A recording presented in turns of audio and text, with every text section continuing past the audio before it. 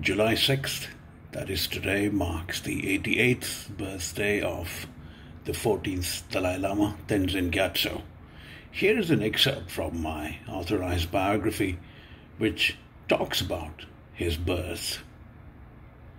Thick and dark clouds swirled around Mount Keri, towering over a large valley before dawn came upon Dexter village in northeastern Tibet. The recurring thunder and lightning added to the austere magnetism of the Keri, which was worshipped by 400-some people of Dexter as the abode of the protecting deity Kai.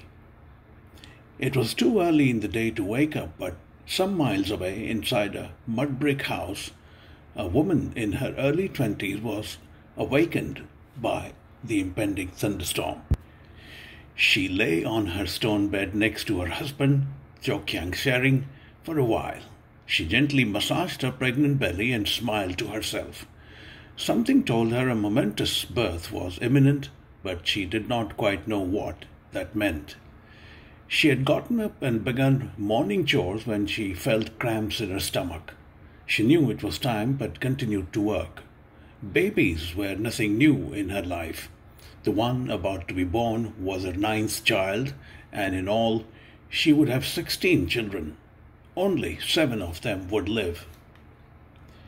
She went on to the cow barn to tend to her stock of 6 zomos, a cross between a yak and a cow, some 80 sheep and goats, several chickens, and 3 horses.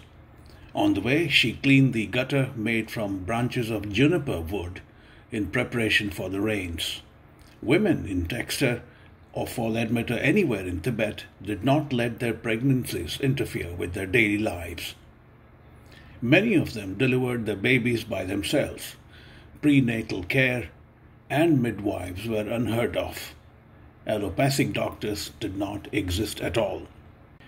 The month of July 1935 saw intermittent rains and some glorious rainbows.